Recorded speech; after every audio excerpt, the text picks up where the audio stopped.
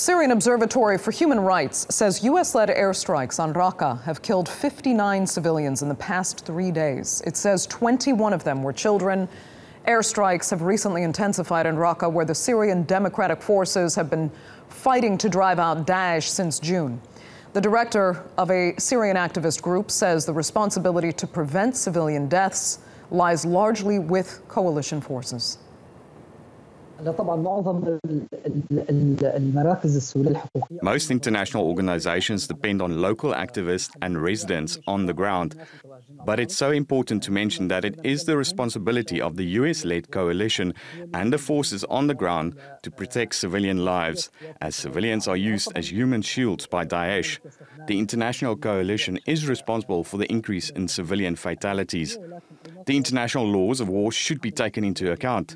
Distinctions should be made between soldiers and civilians, and precautions should be taken to prevent the death of any civilian.